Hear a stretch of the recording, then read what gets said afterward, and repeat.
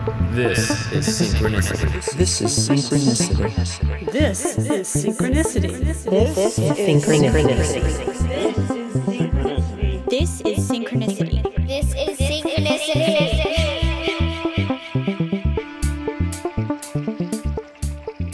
Welcome to episode 16 of Synchronicity. My guest today is Kelly Carlin. I also have a cold, so I'm going to keep this pretty short. I was up in New York the past few days and had a great time. Had some cool guests on the podcast, did some in-person ones, which are great.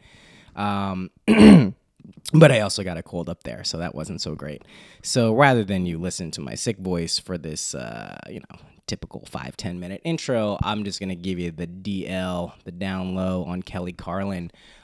Kelly is the daughter of George Carlin, legendary comedian and counterculture figure, one of my favorite comedians. But more importantly, Kelly is incredibly interesting and smart and wise in her own right.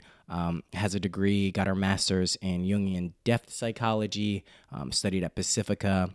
She's a huge Joseph Campbell fan, and more importantly, just really seems to dive into what the heck are we doing here on Earth? What are we doing? She's looking for meaning, and more importantly, seems to have a pretty balanced view of the world. She says something in this episode where she says, whenever we too heavily look at something from one side, she's always fundamentally interested in what is being overlooked on the other side. So this equanimity or this balance concept is peppered out throughout this entire discussion.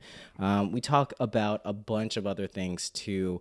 We talk about the concept of the shadow, which is kind of something that at least in the New Age movement, I think is overlooked quite a bit. Everyone is kind of into this whole positive thinking. Everything is love and light. And yes, everything is love and light, but there's also aspects of ourselves and our culture and the world at large that is dark and not so great. And I think if we overlook those things, we're doing ourselves a tremendous disservice. So we go into that. We talk about Twitter, where I actually met Kelly. We talk about spiritual awakenings, the value of intuition. Kelly also mentions this very cool concept of horizontal versus vertical, and how we can make so many connections via this horizontal kind of paradigm, but they don't have a ton of depth to them always. So she kind of makes this juxtaposition between horizontal and the vertical. Very, very cool. I re-listened to that part because it was very interesting. She also mentions Lucinda Williams' new album. I asked her what she's been listening to, and she's been listening, or she hadn't gotten to it yet, but she's going to listen to it, The Ghost of Highway 20. So I have a link on that on the podcast page. As you can tell, I am on cold medicine. I am not my usual jolly self, but this episode is great, so I don't want you to overlook that. The reviews and ratings have been coming in.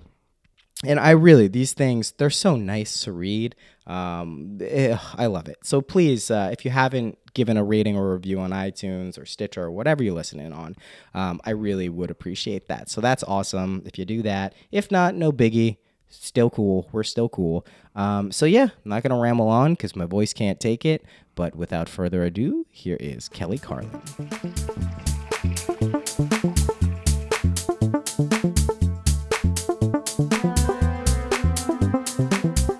Thank you, by the way, for doing this. I really appreciate it, and I'm excited to actually have you on for a lot of reasons. So thank you. I appreciate it. My pleasure. I'm always excited to talk to people about the topics that you and I are obsessed with. Yeah. Well, we'll just start. There's no real intro here. I'll put an intro before this. One of the things I had seen you actually pop up.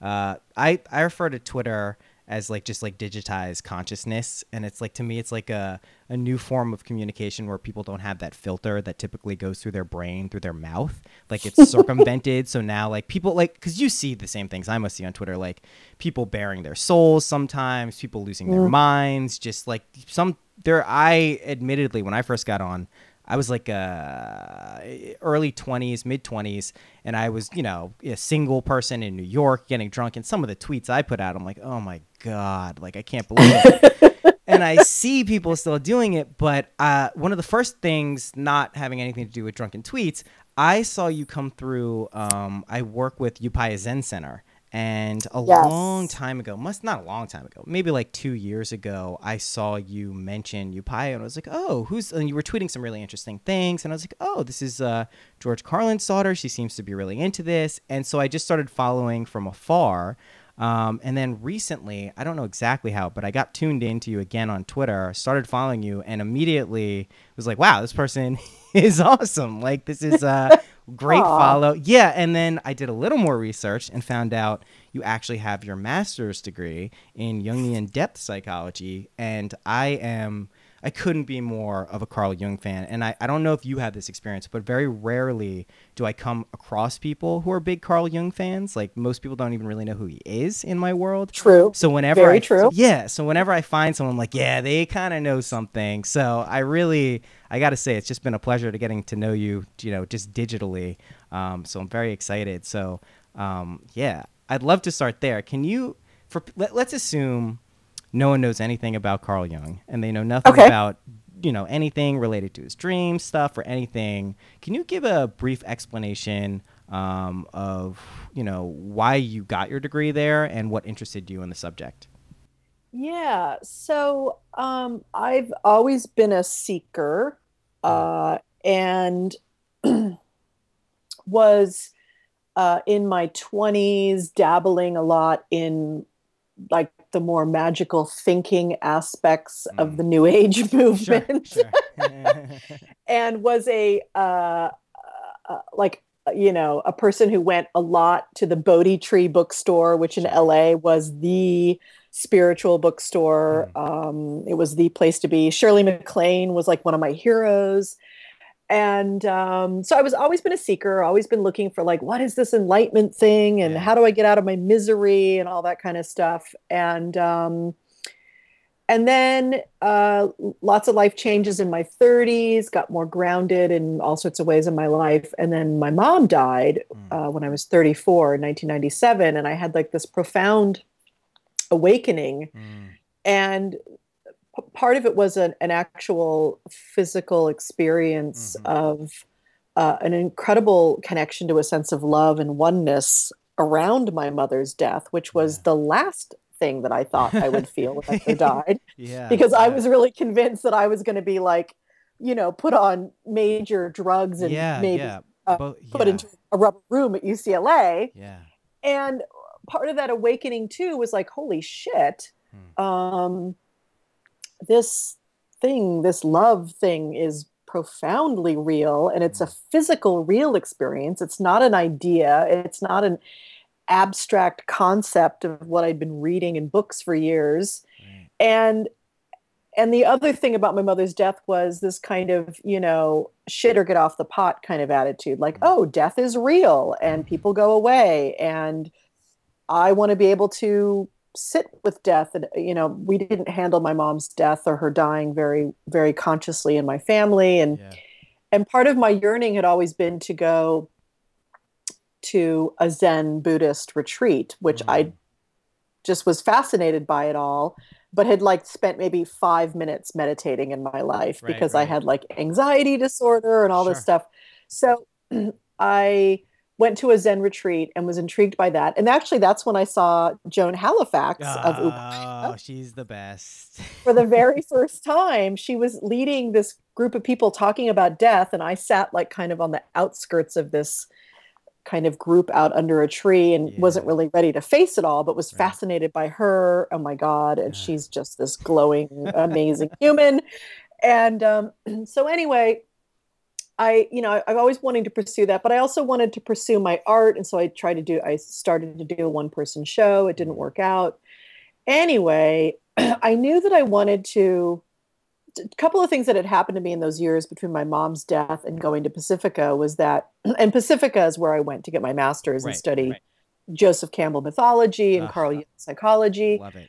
And part of it was that I wanted to be able to stand up in front of people and talk about my own life in a way that revealed my humanity and revealed all of our humanity.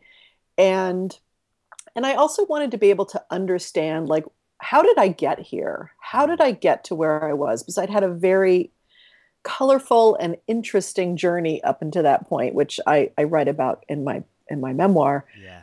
And so I really wanted to understand about the shaping of the human psyche. How do we become who we are?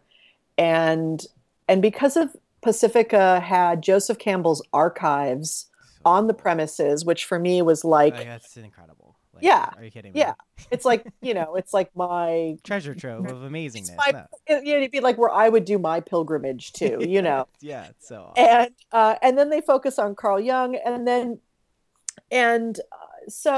I was intrigued by Carl Jung. I didn't know a lot about him, but I do, one of the things I knew was that he talked about archetypes and this thing called the shadow. Yeah. And I had just, after my mother's death, really is when my adulthood started. It's really when I started to kind of grow up in lots of different ways and try to extricate myself from the enmeshment of my family on a mental level and physical levels too. Sure. And I remember my therapist out during that time at some point who'd mentioned to me, like, well, that's part of your shadow material. And I was one of those people, which I think there are most of the people on the planet go, shadow? What do you mean? Right. I'm perfectly lovable and fabulous. Well, there's no part of me.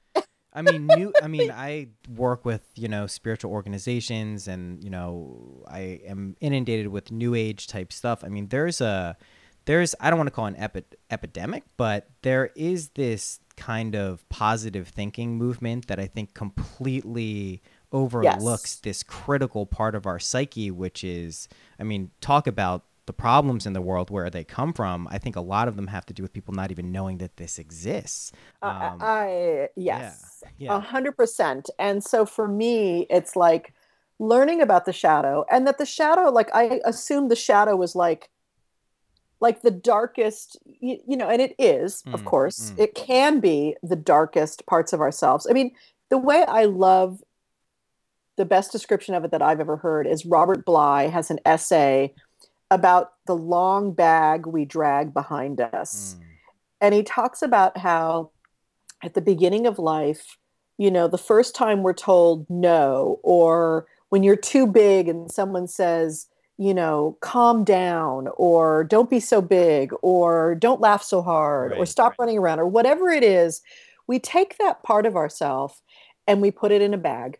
And we say that part is not lovable and it's not acceptable by society, because that's what our parents are basically doing. They're trying to make sure that we're going to get along out there and that we're going to be able to survive and succeed.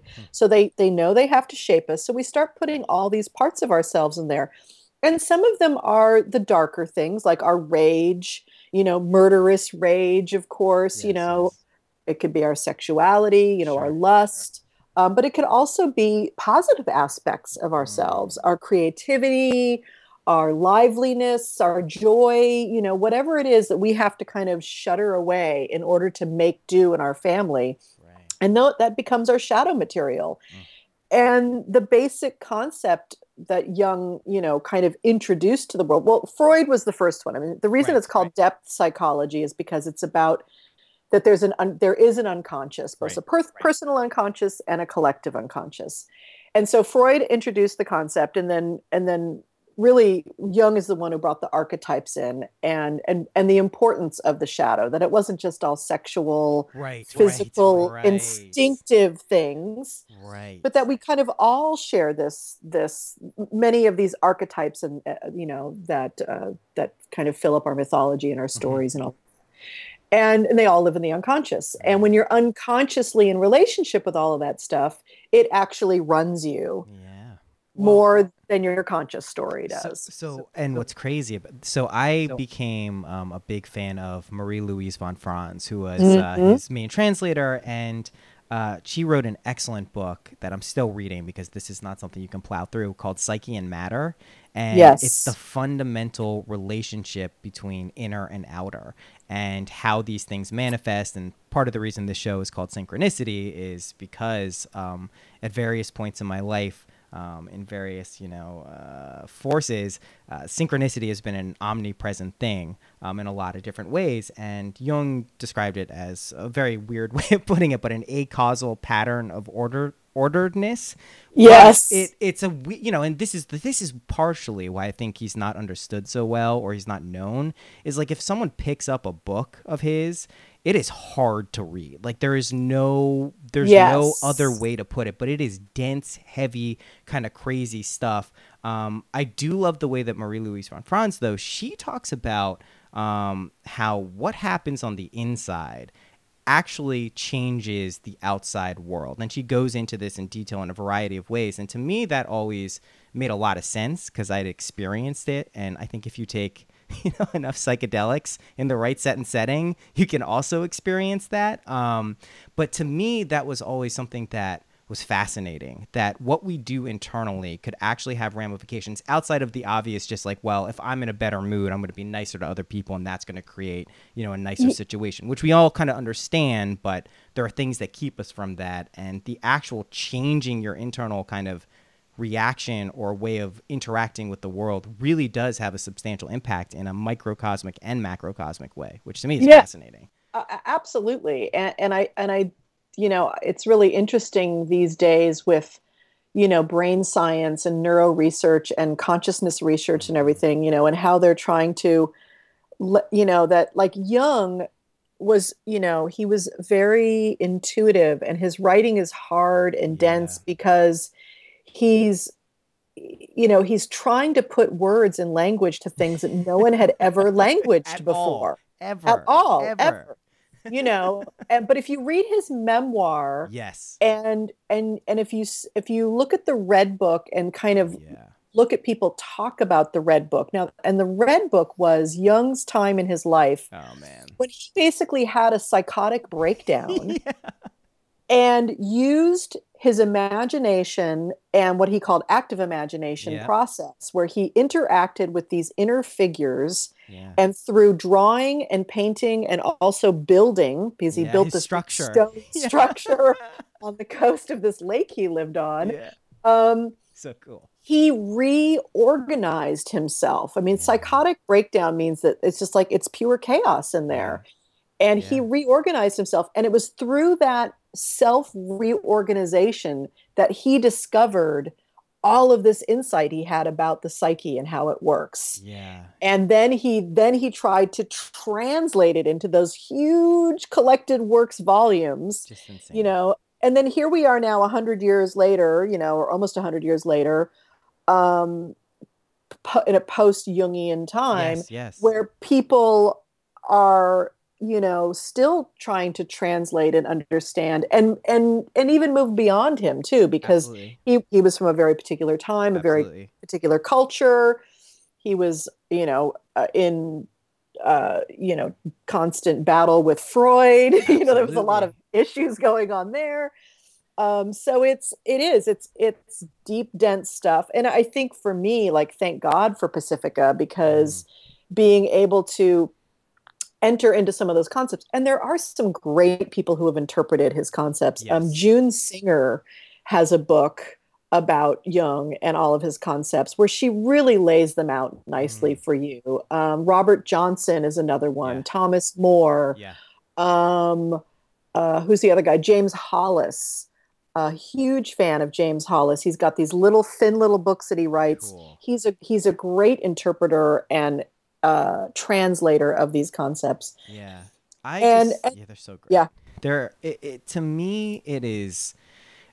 I've noticed the same thing that I think a lot of people who interact with it, once you get to the meat or just kind of the concepts of what was going on, the Red Book is insane. Like that is, to me, I mean, let alone, like, let's just take it from an artistic standpoint. Like, the guy was brilliant. Like, this is insane. And it's no doubt that he was tapping into this deep rooted stuff, and we're going to resonate with that.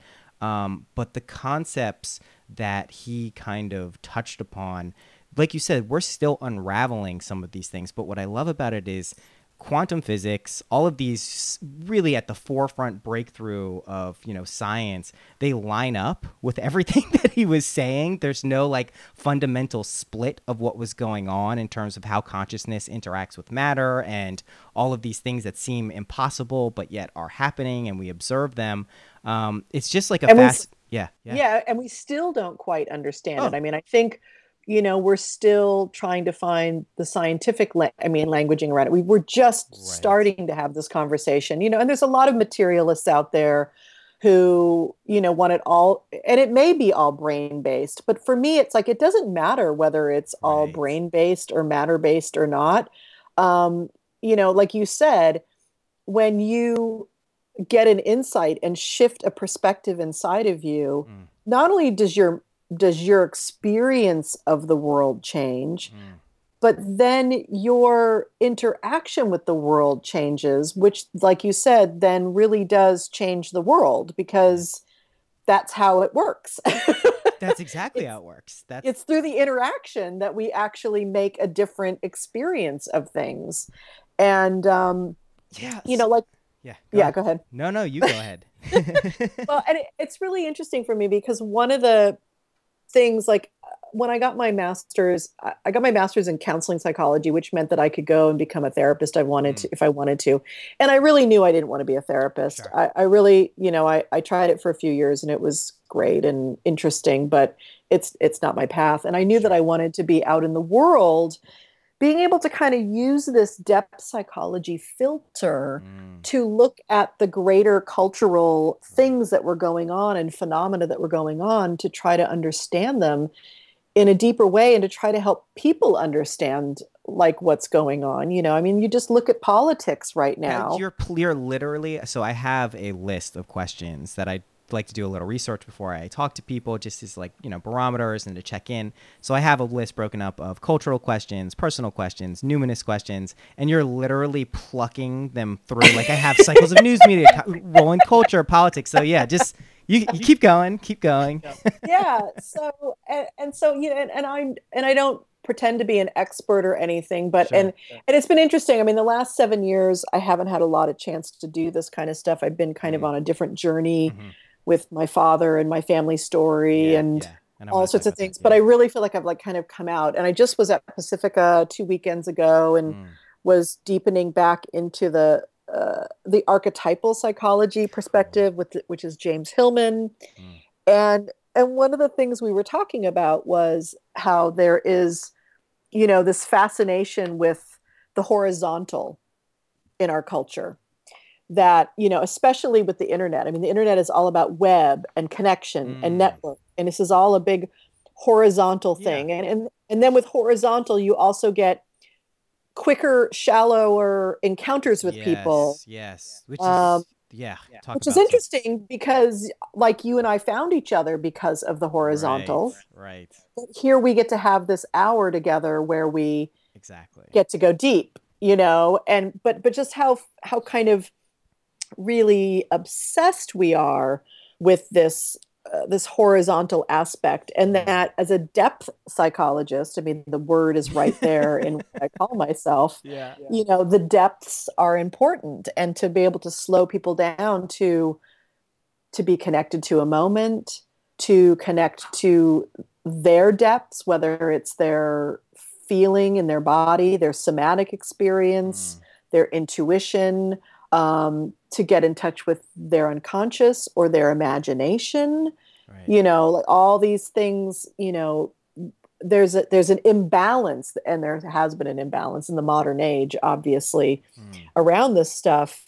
But, it's like, I feel like that's part of my job as a depth psychologist, is to come into a conversation. And I mean, it's why I do my solo show, and why I wrote my memoir. I mean, it was really great when I was at Pacifica a couple of weekends ago.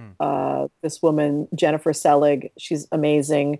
She's a archetypal psychologist. And I got up in front of everyone and I was talking about my passion for the world and how I'm like, how I love to sit in my house and think about my thoughts and all this kind of stuff. But part of me really also wants to go out in the world because I see how the world is suffering. And I started to cry. And I looked around the room and I said, I really wasn't planning on crying. And Jennifer said to me, yeah, but you're an extroverted feeler. That's your job, is to take us to an emotional place publicly so that we can slow down and actually feel what's going on in our world. So talk about the broader context of this. Is I look at this. So here's where I think we are culturally as a civilization right now. I think we're caught in the middle of a few interesting paradigms. One is this rapid increase of technology, right? This just insane, you're talking about the horizontal, the connectedness, quick connectedness is just, the bell curve is shot to shit. We're going up, exponentially, like I said. The other thing that I think is happening is I really sense this intuitively, and I have for probably going on, over a decade. I am fundamentally sensing at the structure of what rules our archetypal world at large, that the paternal structures that have been in place for 2,000 plus years, 2,500 plus years, if not longer, are beginning to break down or have been breaking down, and we're finally beginning to see the cracks of kind of this new, not new, but a return to this kind of feminine consciousness, this female consciousness that is slowly starting to creep in. And I fundamentally view, what's interesting is I like Buddhism, or a concept in Buddhism called the union, and I admittedly do not understand this as well as I probably should to be speaking about, but the union of emptiness and bliss. And to me, I always looked at it, at least in the Vedic terms, of the emptiness is the inherent wisdom that would come from like the father archetype. And the bliss is what comes out of, what Vedic places would call Shakti, right? The feminine consciousness, the active, the worldly stuff. And I sense that that's slowly starting to come back into the world. So these things are being spoken about in a more meaningful way by more people. And I've just noticed that over the past 10, 15 years. Yes. Maybe it's a product of me growing up, but I really sense it's a cultural shift. So I'm trying to figure out, I think it's going to a good place, but also the balancing act between that and these kind of archaic structures that still, let's face it, rule the Western world at the very least, and starting to rule the rest of the world. That's kind of the dynamic and interplay that I'd see going on. And I always like to look at, just as we have personal, anima and animus and shadow aspects, so do all structures, systems do. And I really feel like we're at a point, and I think podcasting is part of this, and I think just other media outlets, I think we have a real opportunity to shift consciousness in a positive way, not to get people to do things like a certain way, but to just bring more awareness and or compassion and kindness into things, and still realize like it's going to be okay. Like if you do that, you're not weak, you're not soft, it's not going to be bad for everyone. But to be more accepting and tolerant of other people's viewpoints is actually like a really good thing to do for not just ourselves, but everyone. And that's just kind of what I sense is going on. That with this rapid amplification of technology and communication, we also see the what you're talking about too, these superficial, very quick, transient moments of reaction that seem to be amplified through this kind of like echo chamber of the internet or social media. So to me, what I'm interested in, and this is why I love your approach to this with depth psychology, is looking at through a lens that can actually kind of frame what everyone is seeing going on, but in a way that can be productive. And, I love talking and seeing people like you, because I see your tweets, like I see your political tweets, and you're funny, and everyone should call Ted Cruz what he is, and I think we all do on Twitter, but you have a way of approaching it with a tenderness and kind of like a kindness that isn't lost on me, at least. Someone may see that and just be like, liberal, blah, blah, blah. But, I can sense the difference between someone who's like buying into the news cycle, whatever side they're on, and someone who's like, really, there's a way to look at this that I think is beneficial for everyone. So yeah, and it's hard with 140 characters, but I mean, everything that motivates me is holding the tension of the opposites. Everything. That's completely where I'm motivated from. So, I got that from your book too, right? I mean, we'll talk about your memoir too. I mean, I really want to get into that, but that makes sense, psychologically, how you grew up. So completely. Yeah. And so for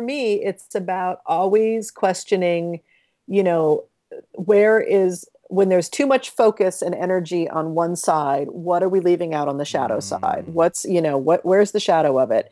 And, and there's, it's really about balance for me. Balance is everything. And balance, not for the sake of being like making everything vanilla and wishy-washy Right. and compromising to the point where there's really nothing to stand for.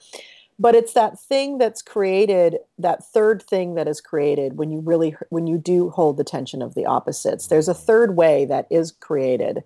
And it can only be created when you hold the value of both things equally. Right. So that when you hold the value of what it means for the conservatism, or what you could call the, like the Senex archetype, that which is tradition, and the puer, which is progress and growth and youth and movement. Right. When you hold both of those things equally, they both have an essential part of the conversation to be had in every moment in our lives, individually and collectively. Same thing with horizontal and vertical. If you're only in the vertical and the depths, you're not going anywhere. Misconnections with other people. Yes. Not going anywhere. You are staying in one place and you're going up and down your own little I love this. elevator. I love this concept. Wow. Right. But if you're only on the horizontal, then you're never stopping to really check in with what is needed now, And then, like the difference between like this other kind of archetype that's really possessed, which is really about the American dream and capitalism, which is this titanism, this never ending sense of power and growth, and everything's got to be bigger. More of it. More of it. And, and all of that. And that leaves very little room. And it's very heroic, male heroic type of energy, where there's nothing for the feminine in that, Right. It doesn't allow it, right? It doesn't allow for, the sense of soul, place, quiet, ritual, the body. Right. The culture leaves out the body. I mean, no wonder we're all sick and obese. Well, what always blows my mind, and I am guilty of this as much as anyone else, but how we don't really recognize, the father of Western medicine, the Hippocratic Oath, Hippocrates is like, you are what you eat, like what you put in your body is what you're going to be. And everyone's like, what do you mean? Exactly. We all have eating disorders because we're not really feeding ourselves anything. I mean, as a woman, I'm constantly assessing my relationship with food and my body and my looks and all that kind of stuff, and really trying to like find like a new relationship with all of that, because it's like, what, because I am an emotional eater. I've learned how to do that at a young age, So all of these things though, but if you're only into the soul and that more feminine aspect of body, emotion, soul, all that kind of stuff, then, you're not going to probably go out and discover the next biggest invention in the world, Right, it's going to be more receptive, the more yin part of it. Yeah, exactly. Yeah. So there's this real interesting, beautiful balance that we need. And so I'm always trying to just bring a little balance, a little recognition of, no matter what I see as insanity out there, I try to hold that. Well, here's the real cause of it. You can call Ted Cruz or Donald Trump all you really, what you want, but here's the wounding. Here's the thing that we're trying to, in an unconscious way, heal in ourselves or manage or balance in some way in our culture. And, and I'm just trying to figure this out as we go along, just like everybody else. Well, that's what I was going to say, like what are some tips, and I don't expect, you don't have to give me like the answer here, but what are some ways that you personally cultivate that perspective or outlook. Like I've been meditating this month because Sharon Salzberg's doing this 28-day meditation challenge, which is the only time in my life I meditate 4 weeks in a row. And it's like literal, and I am immersed in this stuff all day long, and I have plenty of opportunities to meditate with amazing people, but I don't, and I'm trying to figure out why I don't, and sometimes I know it has to do with accountability, but that's one of the techniques I do. I do some chanting. I'll take psychedelics once in a while and plunge a little deep and see what I can pull back, if anything. But what I smoke a lot of weed. But what are some things that you do to cultivate this kind of outlook or perspective so you can hold that space in what is admittedly like a very turbulent and kind of like, there's a lot going on in the world out there? Yeah, well, and I don't have a proper meditation practice myself, but I do find that when I do meditate 10 to 20 minutes a day for a bunch of days in a row, life goes a lot better. Yeah, fascinating, weird, right? Fascinating why don't we how that do works. it then if we know? That's what I'm trying to But that's think the thing. I mean, that's Yeah. the why don't we is, Yeah. that's always the big, and Yeah. one of the ways I've helped to navigate my why aren't I doing that and it's why my it's why my company's called Polymind and why my name here on Skype is Polymind. Is because I really do believe that we are the 10,000 voices, and that we are a polymind. We have many perspectives within us, and one of the techniques I use, it's kind of an active imagination technique, but it's called voice dialogue. And part of the structure I use it with and really got trained in to do it with a lot of ease and kind of deftness is I work with a gentleman named Genpo Roshi, who created something called the Big Mind process, which helps you use voice dialogue to walk right into the mind of the Buddha. And it was really the first time in my life, and I got introduced to him through Ken Wilber and his integral stuff 10 years ago, when Ken was first putting out all those little 5 to 10 minute little audio things, and integral was really the community of integral was becoming an official thing, and there was a website and all of that, and I really got involved in the integral philosophy and Ken Wilber's stuff, which I also find is brilliant and really, really visionary. And helps kind of put a lot of the pieces together, especially around value systems and red versus blue versus green and all that kind of stuff. It's a great way to filter to look at the culture. It's another tool I use, but this voice dialogue thing's amazing. And Genpo, when you go to work with him, like over a weekend, he works with a lot of the ego-based voices, the voice of fear, the voice of the controller, the voice of the wounded child, the voice of anger, the voice of lust. I mean, just all sorts of emotions and different archetypes he works with. And you sit in your seat, and he'll ask to let me speak to the voice of the controller, which is usually the first one he talks to, because he knows if he doesn't speak to the voice of the controller, we ain't getting anywhere in this process. And, and it's great. And it helps you to, like meditation, to learn to see yourself, Kelly, in my case. I would talk about myself in the third person when I'm doing the work, when I'm in another voice, because you start to see that this construct of a personality is just that. It's a construct. Right. I mean, we know that, right? I mean, yes, but really, really feel it. Like when you're in the voice of the controller and he'll say, how does the self feel about you as the controller? And you speak as the controller and you're like, well, she doesn't like me at all. I mean, she doesn't like when I try to control her and everything, but she likes me when I try to control other people, I think. And so you really get to see this relationship. And so that has helped me a lot to be able to detach from aspects of myself and to look at them from the outside and to step into them and to really hear, why are they here? What do they need? Well, that is great with the perspective you can get from that. Because it is, like you're saying, a little bit like meditation, where you're watching the discourses of these separate parts of yourself. Because I mean, anyone who's taken psychedelics or done enough meditation, you realize that who we like to think of as ourselves, Noah, Kelly, is just an aggregate of all of these weaving and interlocking things. But I like what this does too, is it gives you a perspective to step into it, which is very, very valuable for just like cultivating different perspectives on situations. And that's cool. The reason he created this is because he's a Zen master, and he's been in the Zen world for 40 years. Or maybe 50 years. And he saw that there was no work on the shadow, just like Ken Wilber talks about. Right. And this is what you talked about, being in the spiritual communities where it's a lot of positive thinking. Yeah.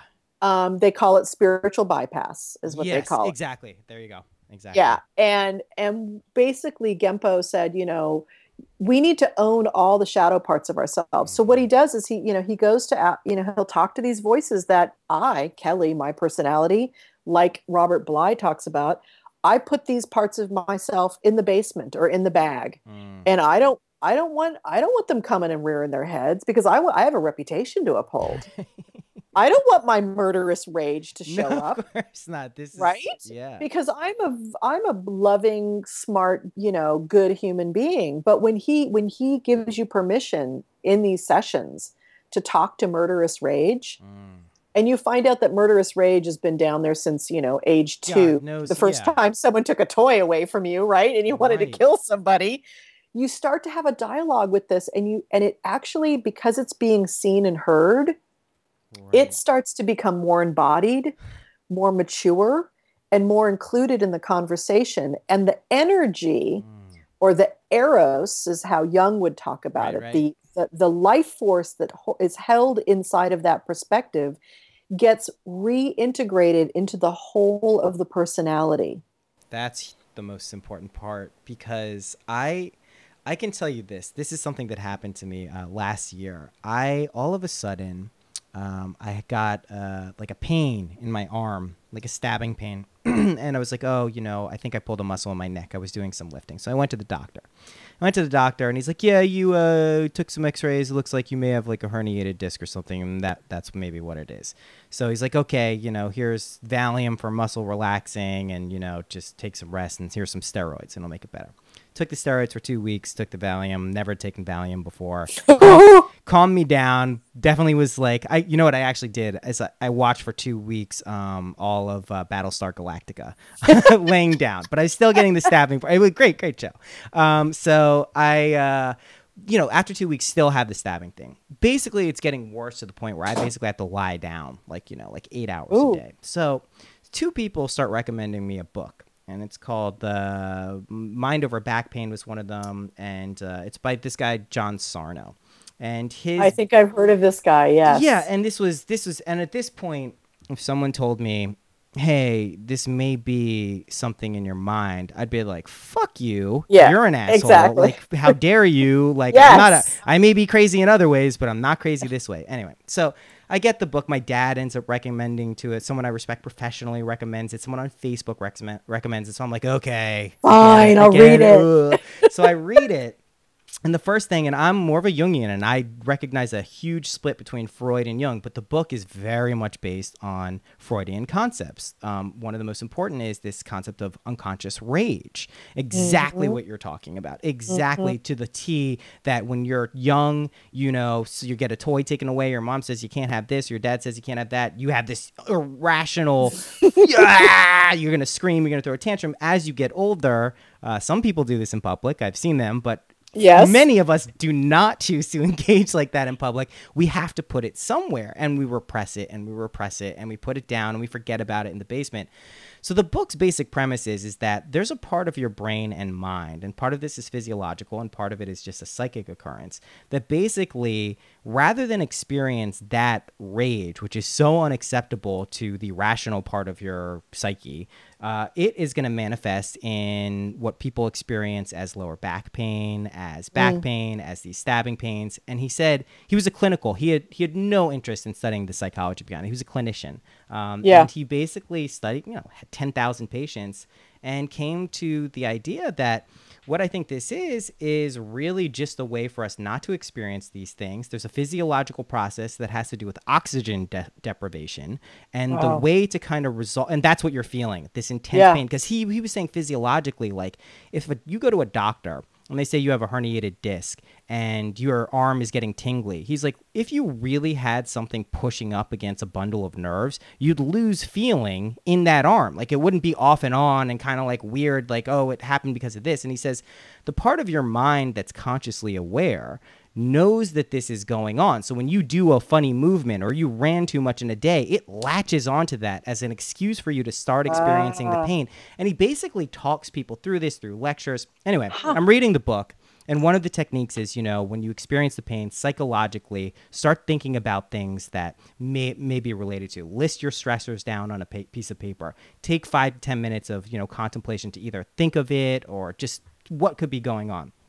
So I'm reading this book, and I've been basically laid out for almost 2 months now.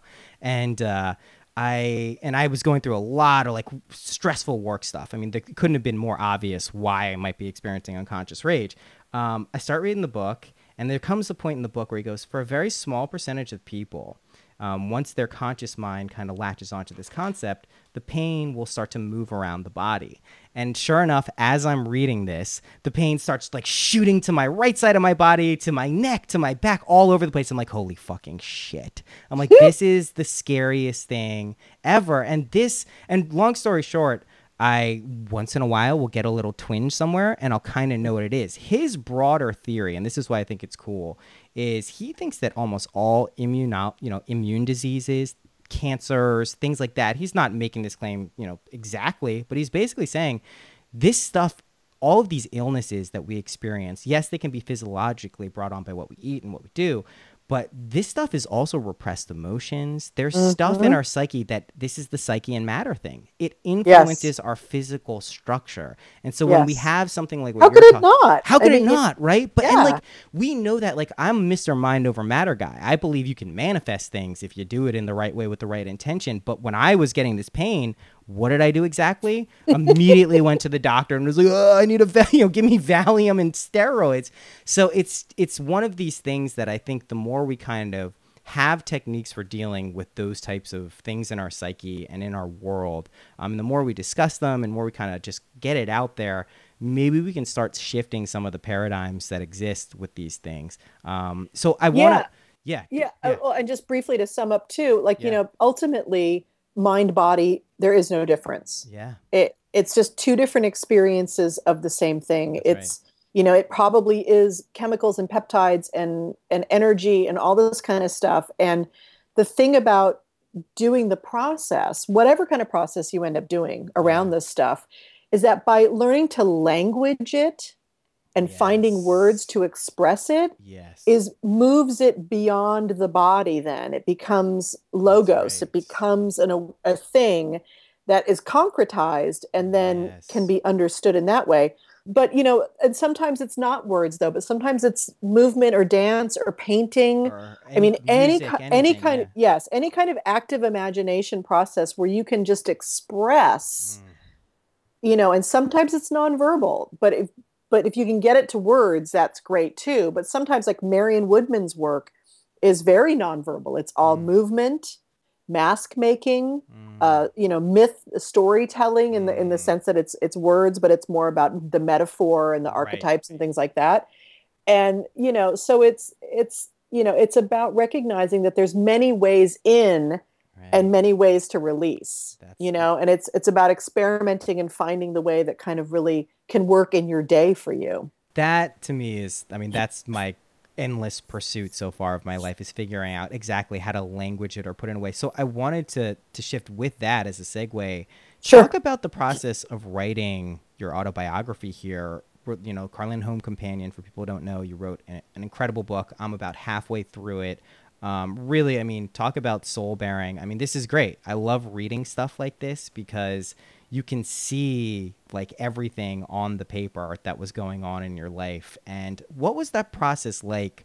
You don't have to go into specifics of, you know, what exactly you were doing, but what is the process like from like a soul level or just like from a consciousness level writing something like that? Because I'm sure a lot of people have thought like, hey, I'm going to write a book. It's going to be interesting. But you did it.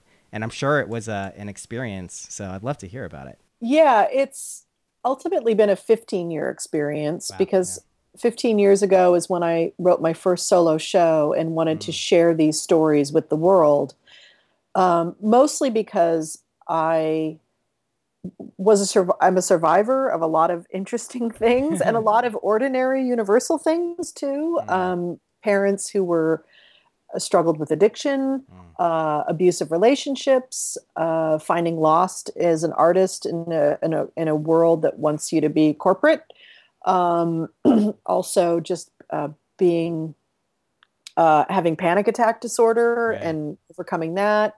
Having a parent die, now two parents, but just a lot of kind of universal things, and so I'd survived a lot of things, and I wanted to talk about that.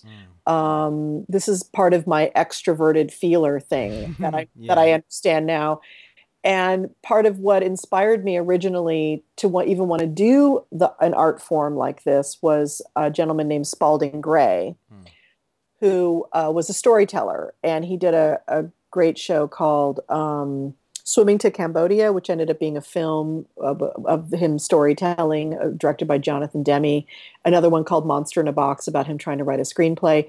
And this is a man who went on stage and just poured out his soul on stage, his neurosis, his insanity, his crazy thoughts, but he was very funny and he was a great storyteller. And it made me feel less alone in the world when I saw him. I saw him in my late 20s, and it changed everything for me. Very, very, very different than what my dad did on stage. I look at my dad, and my dad is definitely more of a thinking type and lives from his head exclusively. And, they say you live out the shadow of your parents. So it's no wonder that I'm the feeler type, and that I want to talk about everything that goes on inside of me in my life. Whereas my dad wants to talk about great ideas and relate them all to the world outside. Right, even though they were experiences that sometimes he had, he was much more, talking about the world out there. Right. So that's part of it. And then I did a lot of dancing around telling my stories in a bigger form, and really had to wait for my dad to be no longer here for me to feel like I had the full freedom to do it. Got it. Because of the nature of who he was, and it just made him feel uncomfortable. Which you'll get to in that part of the book if you haven't yet. But the actual writing of it and finally getting to share it publicly has been, the writing was great. I love writing. Yeah. I love sitting in my house. It's the introverted part of me. I'm pretty much exactly half extrovert, half introvert on my Myers-Briggs. So I need a little of both in my life. And I loved being in my house and just writing.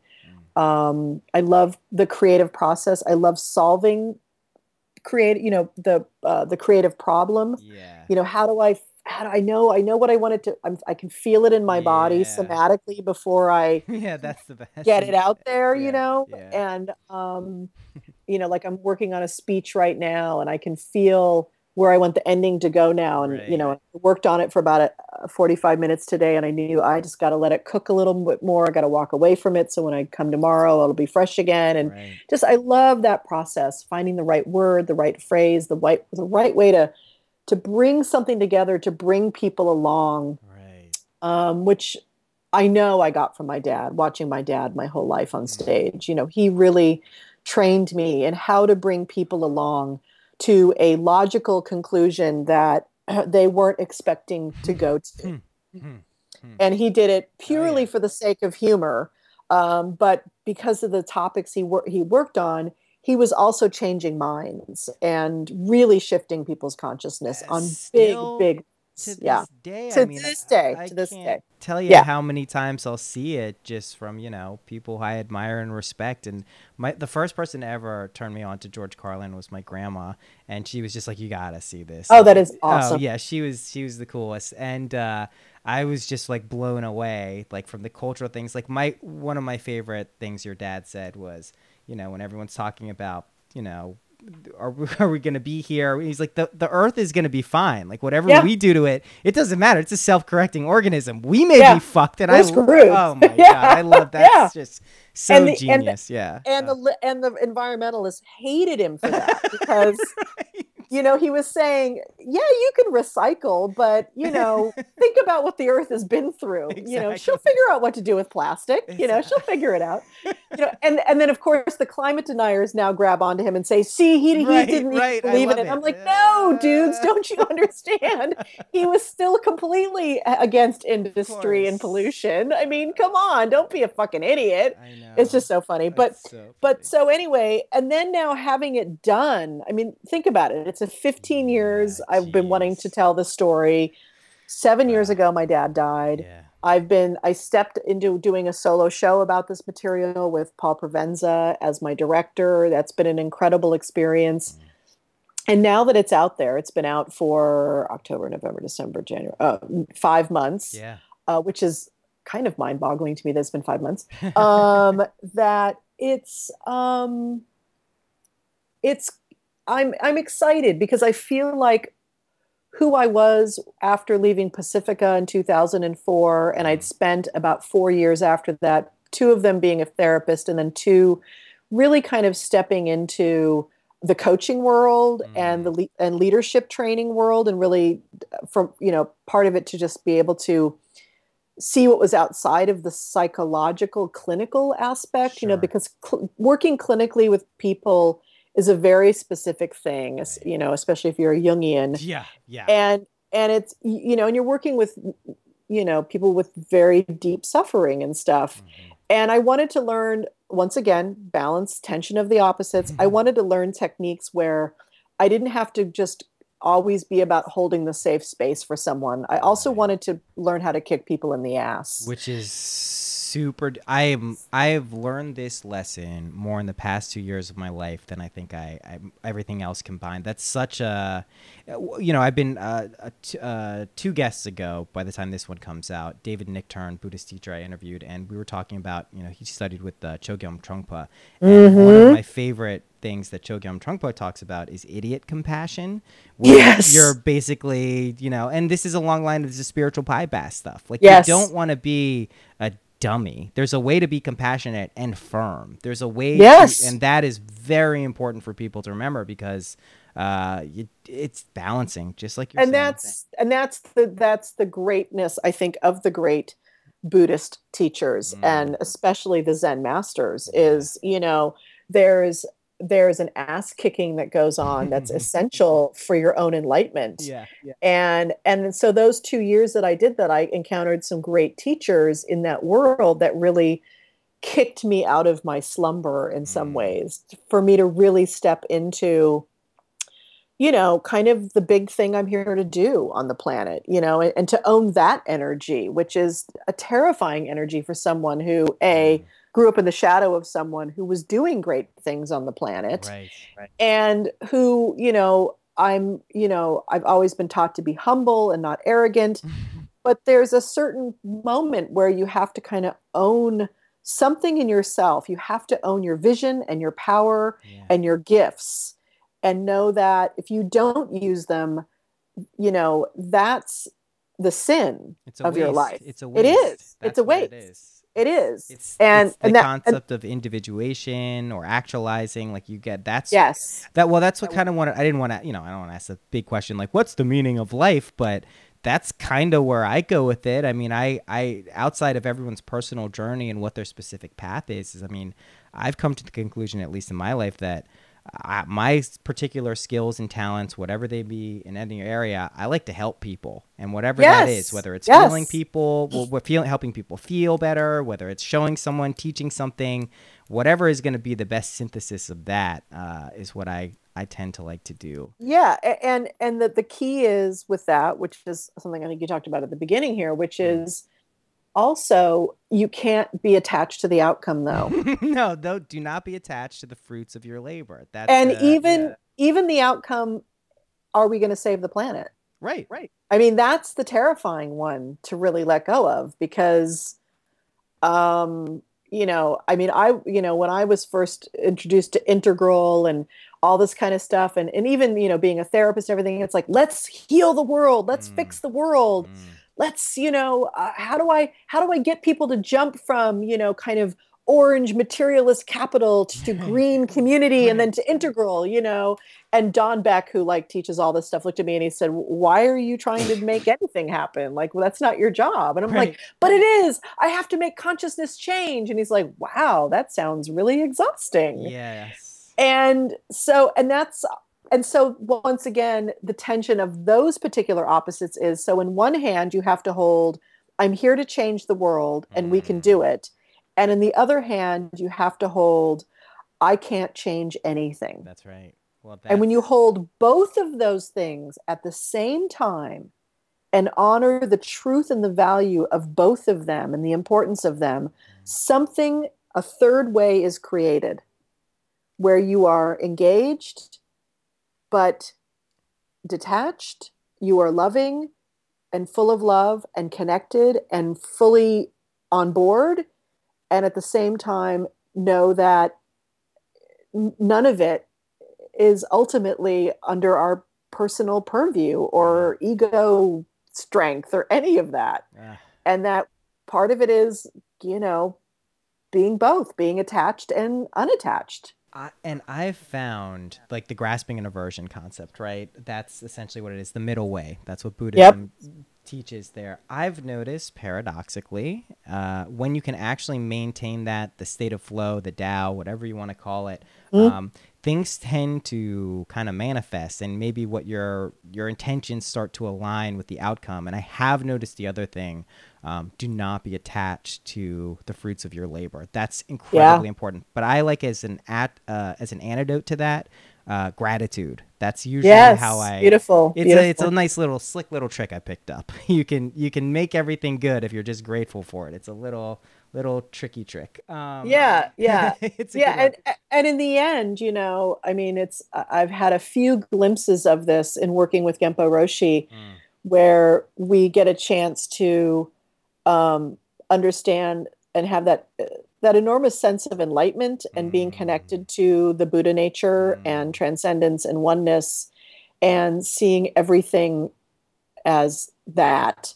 And then at the same time, living in an ordinary life, and that you have to get up and you have to brush your teeth and I have to wash my hair again today and all of that. And really seeing, I've had a few glimpses of it where there really is no difference between the two. Oh, not at all. The sacred is in the mundane. Well, okay. Yeah. I want to. And it's a concept that all of us can agree on, but to really fucking feel that, to really feel it and be in it is an extraordinary moment. And I've, like I said, I've had a few glimpses. I get lucky every once in a while and the glimpse comes around again and I try not to grasp at it, but to really get that all this seeking is for naught because it's all really is. This is it, folks. This is it.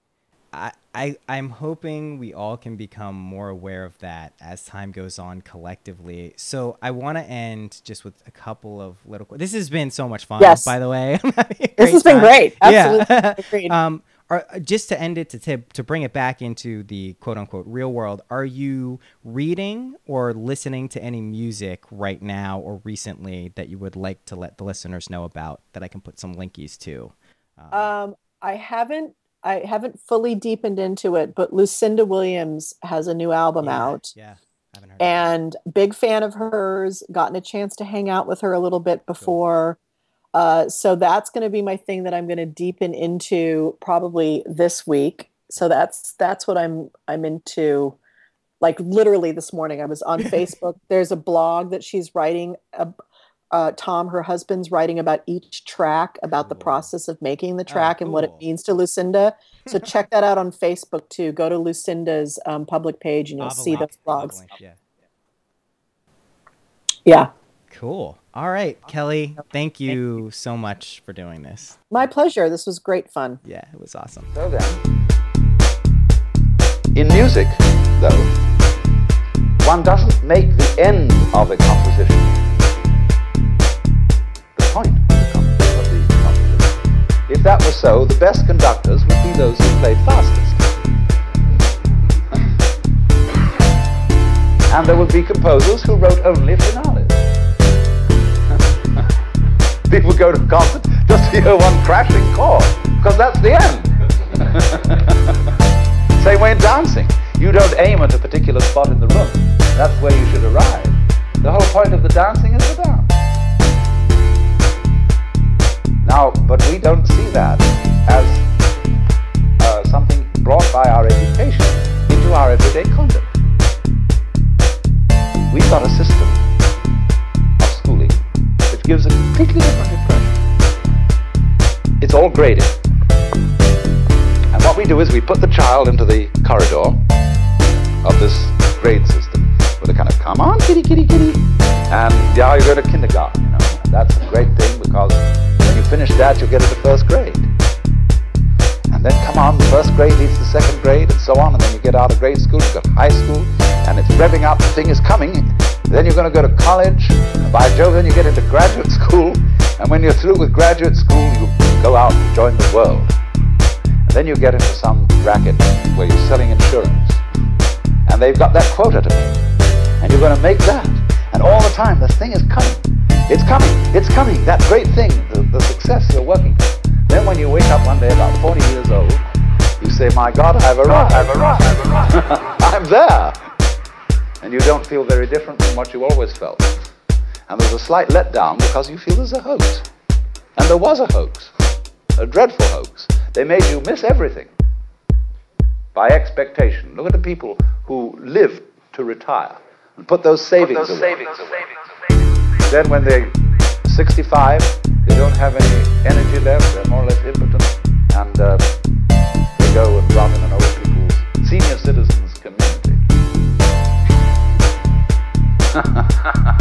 Because we simply cheated ourselves the whole way down the line. We thought of life by analogy with a journey, with a pilgrimage, which had a serious purpose at the end. The thing was to get to that end. Success or whatever it is, or maybe heaven after you're dead. But we missed the point the whole way along. It was a musical thing, and you were supposed to sing or to dance while the music was being played.